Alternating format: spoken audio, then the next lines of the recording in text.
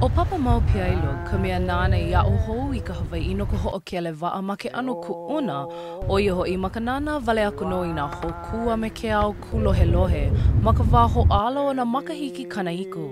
I was always kind of entranced by that Mau story. In that he had come to Hawaii 25 years prior and had really been the catalyst to help revitalize voyaging within the Pacific.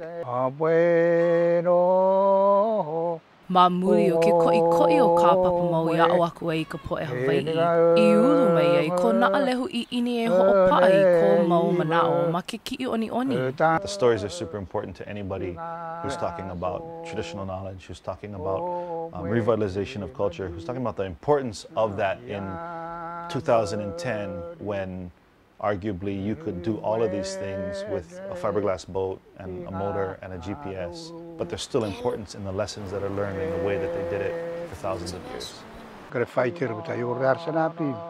Ma ke kahi wala'au ana me mau, ma kahi o ka umi makahiki aku nei I ike le'a ai o na'alehu, I ka pono e ho'opa'a koke I ke ia mo Olelo o Mau. And then he said, well, when are you going to come to Samoa? And I said, well, when would you like me to? And he said to me, well, the sooner the better. I'm not going to be around forever. The conversation has always been the fuel as to why we needed to finish and finish right so that as many people as possible could see this piece. It's a huge project. To get it done feels super good.